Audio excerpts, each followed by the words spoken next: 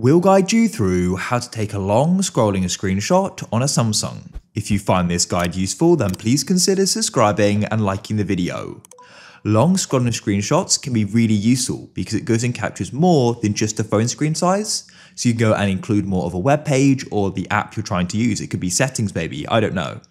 But to go and get started, head to where you want to go and do this.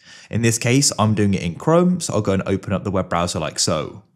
Now, what we need to do is we need to go and press the power button and volume down button together. So that is just going to go and take a normal screenshot, as you can see. Come to the right of it and click on this icon. After you've done that, that'll go and take the long scrolling screenshot. So you can come out of here and go and open up the gallery.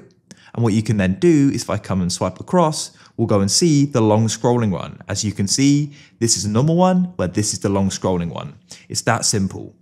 So if you found this useful, then please consider subscribing and liking the video.